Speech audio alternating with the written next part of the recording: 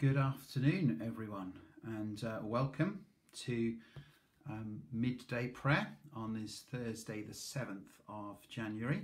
I'm just waiting to see if other people may be joining me. I can see that somebody's joined, that's great.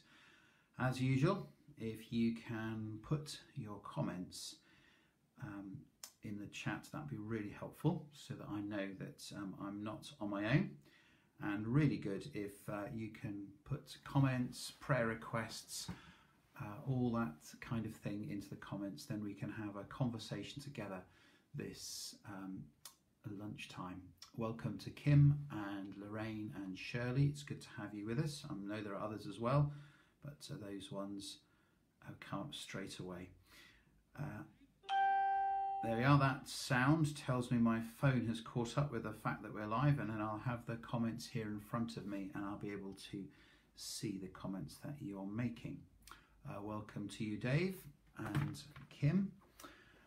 Well, I wonder how you are feeling today. I think quite a lot of people have expressed to me the phrase January blues. And it's an extraordinary January for us, isn't it? Many Januaries people can feel a little bit down, but this January more than ever with lockdown and so forth can make us feel extra low. So we can reflect a little bit on that and how we can help one another. And as Kim has indicated there, how good to be praying today for the United States, for the government there, those extraordinary scenes we witnessed yesterday.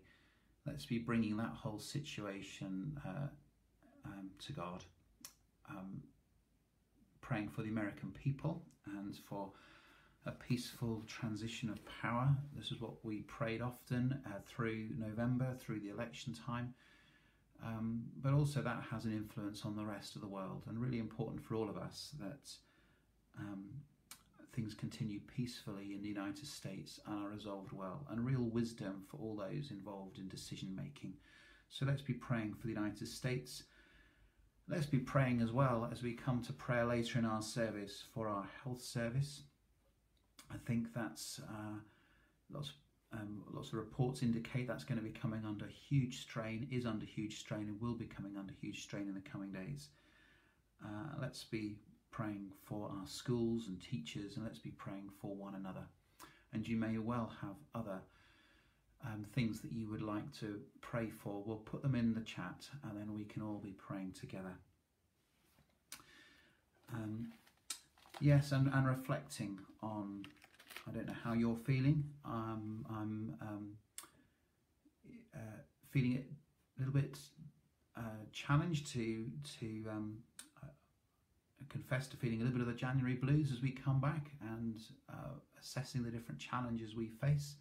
And so it's supporting one another and praying for one another for wisdom, and let's be loving and caring for one another in the days and weeks ahead. There's some lovely words from Psalm 30 which say, weeping may remain for a night, but joy comes in the morning.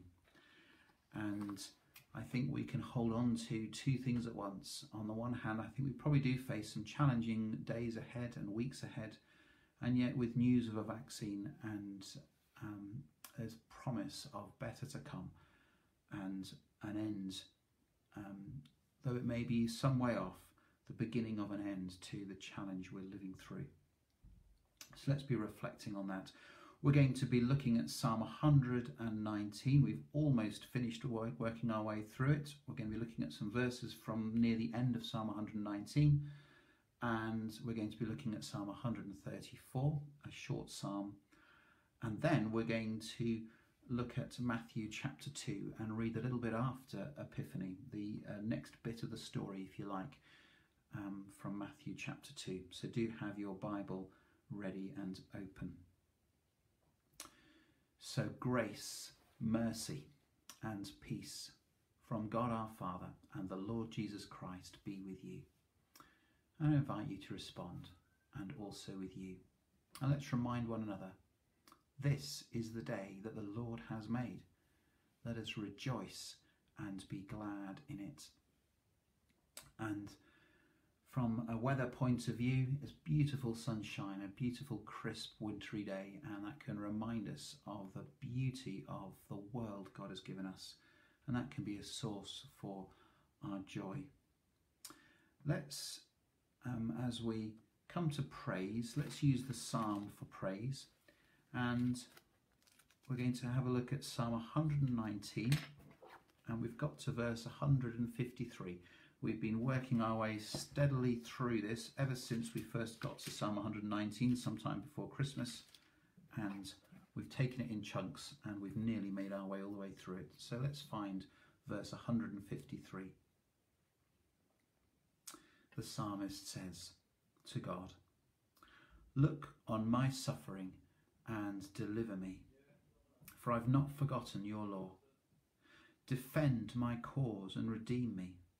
Preserve my life according to your promise.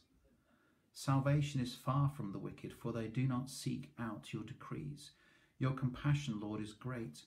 Preserve my life according to your laws. Many are the foes who persecute me, but I have not turned from your statutes. I look on the faithless with loathing, for they do not obey your word. See how I love your precepts. Preserve my life, Lord, in accordance with your love. All your words are true.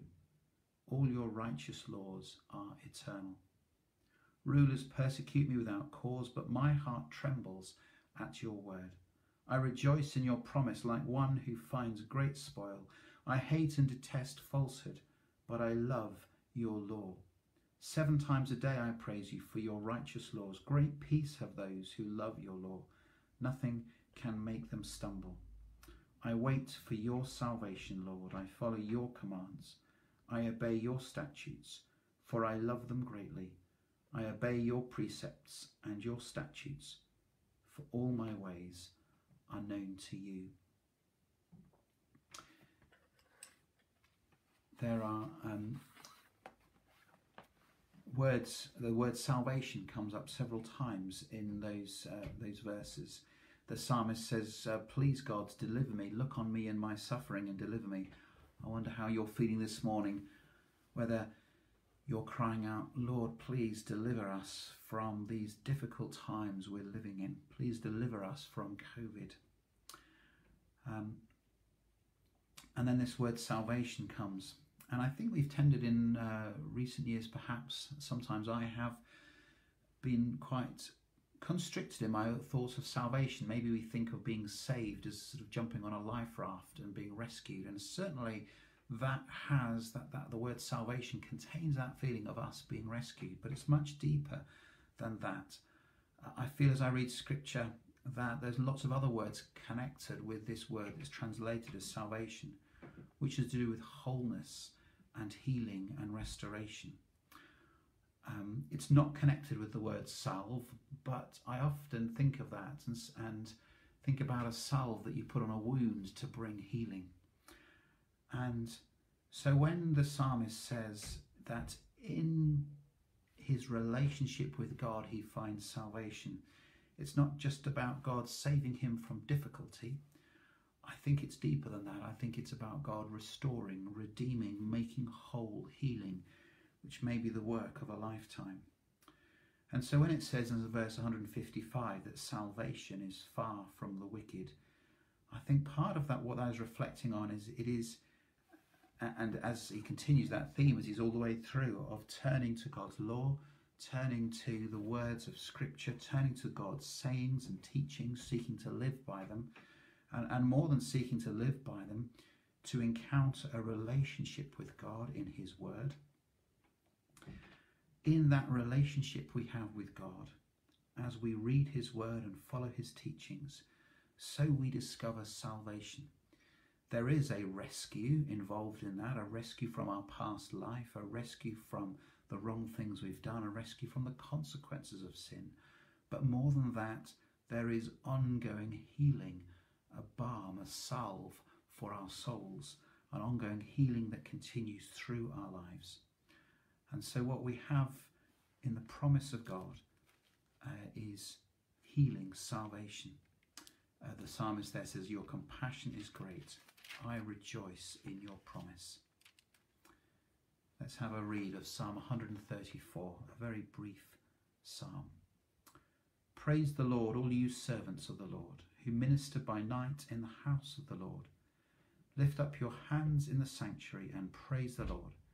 May the Lord bless you from Zion, he who is the maker of heaven and earth. So we come to praise God. I've been reflecting recently on the difference between happiness and joy. In the debate on climate change, there's often a phrase used that there's a difference between weather and climate. The United Kingdom has a temperate climate. The Gulf Stream flows up the side, we're surrounded by water, and we have a temperate climate. It's not too extreme, and there's many good things about that. We sometimes have bitterly cold days, and we sometimes have very hot days. We sometimes have miserable drizzly days and sometimes beautiful sunny days like today. We sometimes have long bitter winters and sometimes we have mild winters. That's weather. Weather is different from climate. And if you like, happiness is like weather. We can have good days and bad days. But joy is like the climate. What is our joy, or what can our joy be based upon? Well, here are some things our joy can be based upon. Our joy can be based upon the fact that we are children of God, that he loved us so much that he left his heaven, that he came and lived amongst us as Jesus Christ, Emmanuel, God with us, that for you and for me he stretched out his arms on a cross in order to deal with our wrongs and the way we messed up, in order to enter into our sorrows and to carry them for us, to win for us eternal life. Our joy can be based in that promise that Jesus is the resurrection and the life, and that he promises life eternal to those who trust in him. Those are reasons for joy, and we can hold on. That's the climate we live in as children of God. He loves us. Nothing can separate us from his love, not even death itself. We have life in all eternity. That's the climate. Within that context, we may have bad weather sometimes. We'll have some drizzly days and some dark days. And maybe 2020 and the beginning of 2021 has been like, for many people, a long, dark, bitter winter. And so our happiness can take a battering. But underneath that happiness, there are reasons for joy. And perhaps the invitation of the psalmist is to, as we come to praise God and to worship him, to reflect on the reasons that we have for joy, and that might also inform and help us in our daily happiness as we seek to support and love one another through this difficult time. So let's pause and thank God for the reasons for joy. Praise the Lord, all you servants of the Lord, says the psalmist. Lord God, we praise you for salvation, for healing, for your ministry to us, that as we walk with you and know you, as we know your love for us, as we encounter your daily forgiveness, your daily renewal of our lives, as we know our identity as children of God, so we may encounter enduring joy in that relationship. Lord, we praise you for your goodness. Lord, we thank you in this Epiphany season for the reminder that you left your heaven. You came and lived amongst us in Jesus Christ as God with us. You put aside might and power and took on vulnerability. Lord, we praise you for your goodness. And we praise you today in the beauty of this day, in the beauty of the weather around us. That reminds us of the beauty of the creation you have given us to enjoy. This beautiful pearl of a planet that we live on. Lord God, on days when it's difficult to be happy, would you remind us of the deep joy of being your children and help us to worship you and praise you. Lord, in your mercy, hear our prayer. Let's have a look at Matthew chapter 2. It's good to be joined. I can see the names on the screen of some people from the United States as well, and to remind them that they're very much in our prayers at the moment, and we will come to pray specifically for that situation in a moment. But let's read these words from Matthew chapter 2, verses 13 to 18. And so the wise men, the Magi, have just opened their treasures. They've been overjoyed on coming to the house where Jesus is. They've been warned in a dream not to go back to Herod, and they've returned by another route. And so we come to verse 13. When they'd gone, an angel of the Lord appeared to Joseph in a dream. "Get up," he said, "take the child and his mother and escape to Egypt. Stay there until I tell you, for Herod is going to search for the child to kill him." So he got up, took the child and his mother during the night and left for Egypt, where he stayed until the death of Herod. And so was fulfilled what the Lord had said through the prophet, "Out of Egypt I have called my son." When Herod realized that he'd been outwitted by the Magi, he was furious, and he gave orders to kill all the boys in Bethlehem and its vicinity who were 2 years old and under, in accordance with the time he had learned from the Magi. Then what was said through the prophet Jeremiah was fulfilled. "A voice is heard in Ramah, weeping and great mourning, Rachel weeping for her children and refusing to be comforted because they are no more." A really sad and difficult reading in many ways, and I'm just so struck by how we go from verse 11, where they're overjoyed, or verse 10, they're overjoyed, the Magi, and then the bowing down and the worshipping and the opening of their treasures, this joy in verses 10, 11 and 12, and then to this really sad, brutal episode where Herod orders the murder of these children, and the grief and desolation.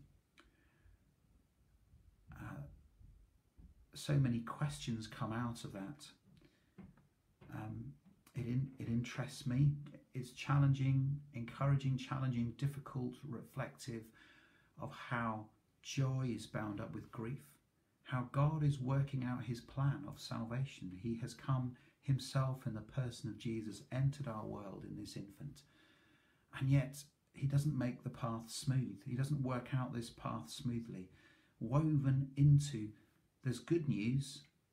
The child, the baby Jesus is rescued, and yet many die in the process. There's grief for those other families and mothers as Herod brutally tries to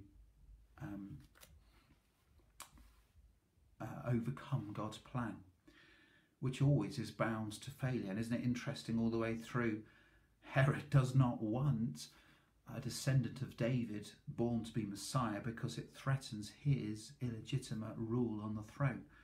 And he tries to overcome God's plan himself by taking action to defeat God's plan.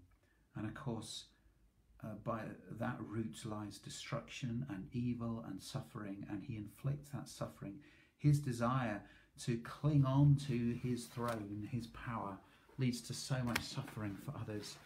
Perhaps that has echoes for us in modern day times. But this tragedy that's woven into the story, and yet the other side of that is that God is weaving beauty and goodness and a plan of salvation in the midst of this human suffering and pain. That the one who was born to be the Redeemer is come to save us. God is weaving his plan through all of this. The Bible is very real about the grief and the sadness and the reality of it in human life, and yet God coming as Emmanuel, God with us, and ultimately to bring salvation and redemption. So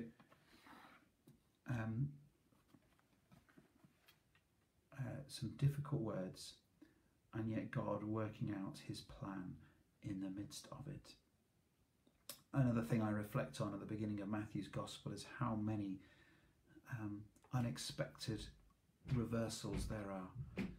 The wise men come from a country which was traditionally the enemies of the Jewish people. They come from Assyria and Babylonia. Jesus escapes to Egypt. Egypt was the place that the Israelites once escaped from out of slavery. And yet Jesus, the embodiment of the Jewish people in Matthew's thinking, the new Israel, he escapes to Egypt. He finds a safe place in Egypt. And then later on, Jesus will return from Egypt to save his people back in Israel, who are not free, but under this tyrant Herod, and also under the rule of the Romans, but also under the rule of those who do not live out God's love in the person of some of the more restrictive Pharisees and teachers of the law. So lots and lots of reversals in those verses. Let's pray together. Kim has already reminded us that we can be praying for the United States, and let's definitely do that. Let's also be praying for our health service. I think that in the coming days we're told that there's going to be great pressure. So let's pray for that situation. Let's pray for our doctors and nurses and all who work in the health service. It's good to welcome you, Kimberly, from the United States, and we'll be praying for the United States. Let's be praying for our teachers, and let's also be praying for those who we know who are unwell.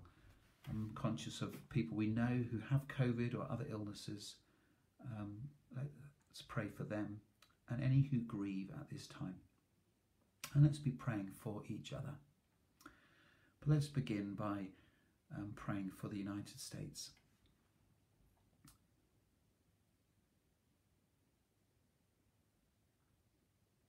Heavenly Father, we thank you for the reminder in our reading today that even in difficulty and tragedy and sadness, you are working out your purposes. Lord God, we thank you that you had a plan of salvation, and that in the ugliness of what was happening in Bethlehem as Herod murderously took out his frustration on those families, Lord, that you were weaving good from evil, and that the Saviour was there, God with us. Lord, we lift to you the difficult situation in the United States, the difficult scenes yesterday, the person who lost their life, the people who lost their lives, those who were injured. And Lord, we pray for the United States in the coming days. Lord, that there would be a peaceful transition to a new presidency. Lord, we pray for all decision makers who are involved in that they might take wise and good decisions.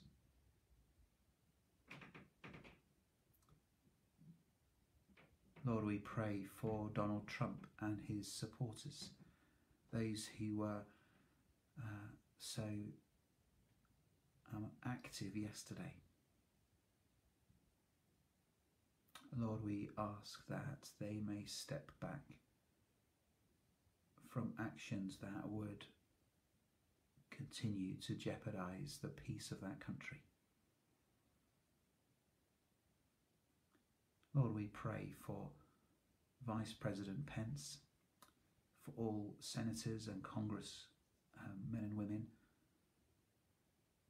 Lord, if they have decisions to make in the next 2 weeks, that you would give them great wisdom. Lord, we pray for the safe charting of a course.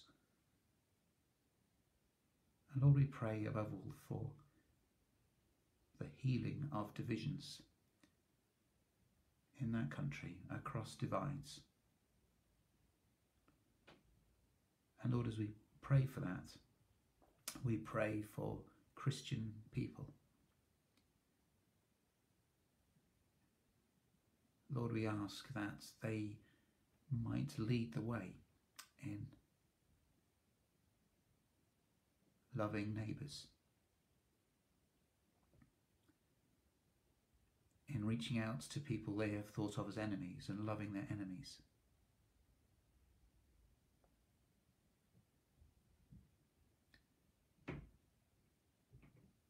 And Lord, we pray for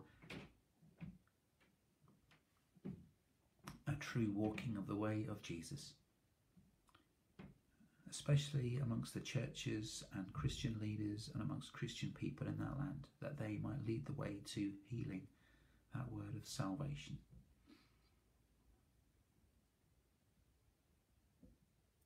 So Lord, we ask your blessing on the United States in the days and weeks ahead, acknowledging the importance of this powerful nation in our world, its importance and potential for good, and also therefore for bad if things go wrong.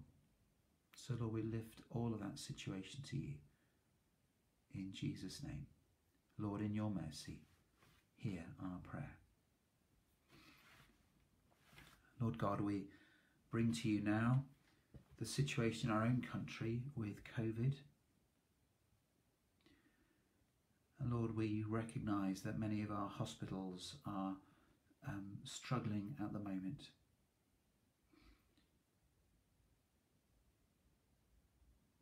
Lord, we thank you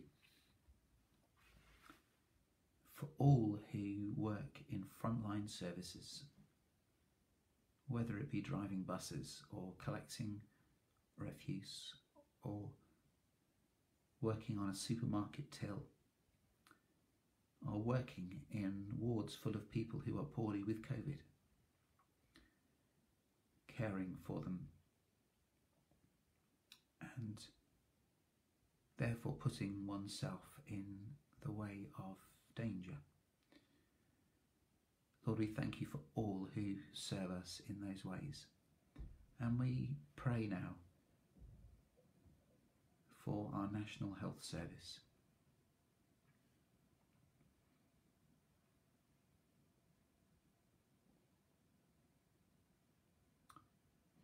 In a moment of quiet, we lift to God anybody known to us who works in the health service. Nurses, doctors, support staff, GPs.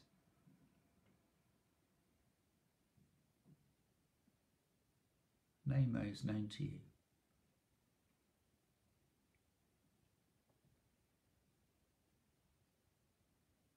Lord, we pray for your blessing on them. We ask for wisdom for decision makers in hospitals.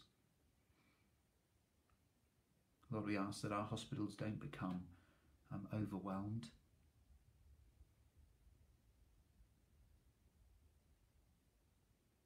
We pray that really good decisions will be made. And would you help us all to be wise in our own behaviours so that we can minimise the risk of infection and minimise the risk of filling up our hospitals. Lord, in your mercy, hear our prayer.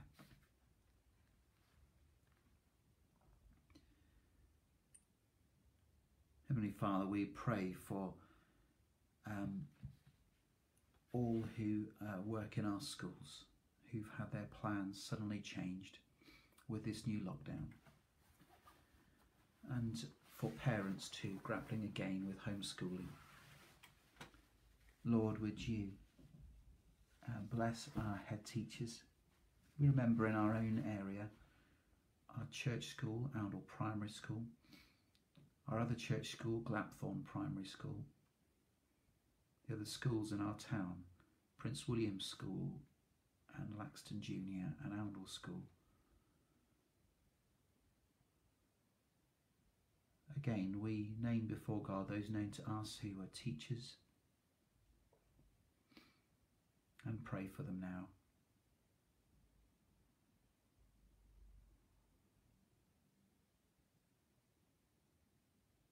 And parents grappling again with homeschooling.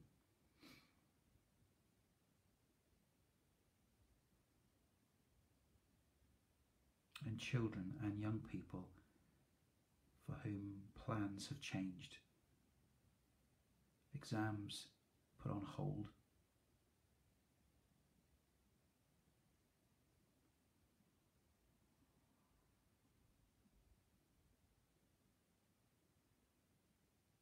Lord, bring your peace and help us to support one another. Lord, in your mercy, hear our prayer. Let's pray for all those too who are affected by this lockdown, particularly those who are feeling lonely at this time and isolated again. Heavenly Father, we bring to you all who feel isolated and alone. Those unable to connect online as we're doing now, those who long for some physical contact, the presence of a friend, the hug of a family member. Lord, would you help us to continue to be family for each other, reaching out to those in need. Lord, in your mercy, hear our prayer. And Heavenly Father, we pray for all those who are unwell at this time, those with COVID and fearful, those unable to visit friends and family in hospital because of COVID,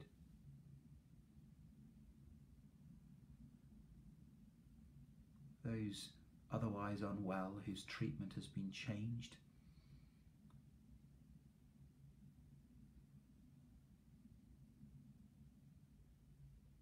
and those who are grieving.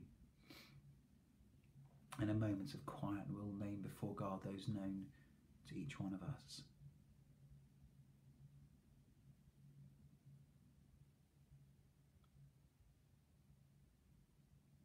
Lord, in your mercy, hear our prayer. And then let's pray for each other. Heavenly Father, we acknowledge for some of us the challenge of this January. For those who feel down, Lord, we pray that we would discover joy in our relationship with you.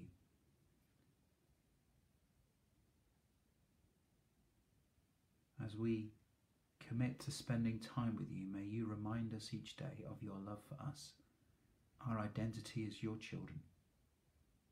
May we find healing, salvation in our identity as your children. And Lord, as members, brothers and sisters, children of the same Heavenly Father, would you help us to care for each other and to support one another through this time. Lord, in your mercy, hear our prayer.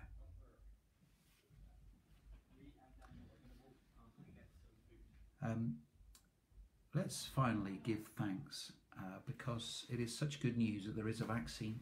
Let's give thanks for the skill of all those who have worked on it, and let's pray for them. Heavenly Father, we thank you for those words from the psalm, that though there may be weeping in the night, joy comes in the morning. Lord, we acknowledge that COVID has felt for many like a long night time, but we thank you for the glimmers of dawn on the horizon, for all who worked so hard on a vaccine, for the skill they've applied to it. Lord, we pray for its rollout now, not only in this country but across the world, especially remembering those in the poorest nations of the earth. Lord, we acknowledge there's a long way to go, but we thank you for the hope this gives us and for this development. Lord, would you bless all those who continue to work on vaccines and all who are working to administer them and make decisions about how that happens. Lord, would you give wisdom to all decision makers as we give you thanks for the skill of all who have developed this. Lord, in your mercy, hear our prayer. Shall we pray the Lord's Prayer together? Our Father in heaven, hallowed be your name. Your kingdom come. Your will be done on earth as it is in heaven. Give us today our daily bread, and forgive us our sins, as we forgive those who sin against us. And lead us not into temptation, but deliver us from evil. For the kingdom and the power and the glory are yours, now and forever. Amen. It's been really good to gather together this lunchtime. Thank you for joining me. Thank you for putting those comments in the chat. That's really helpful. And we'll be together again for midday prayers next week. Tuesday with Martin and Carita, I should think. Next Wednesday will be Refresh from St. Peter's. And next Thursday, Annabelle leading midday prayers.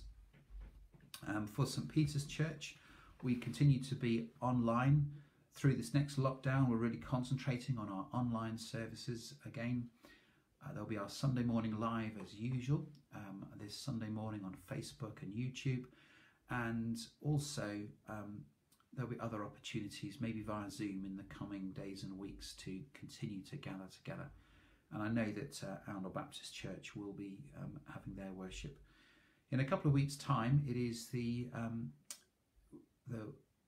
week of prayer for Christian unity. And we're in conversations, Arundel Baptist Church and us, about how we might do a joint service to mark that. So do keep your eyes out for that. So lovely to join with you today. Shall we finish by saying the grace together?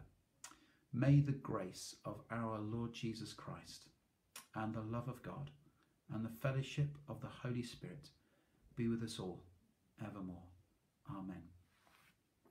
See you soon.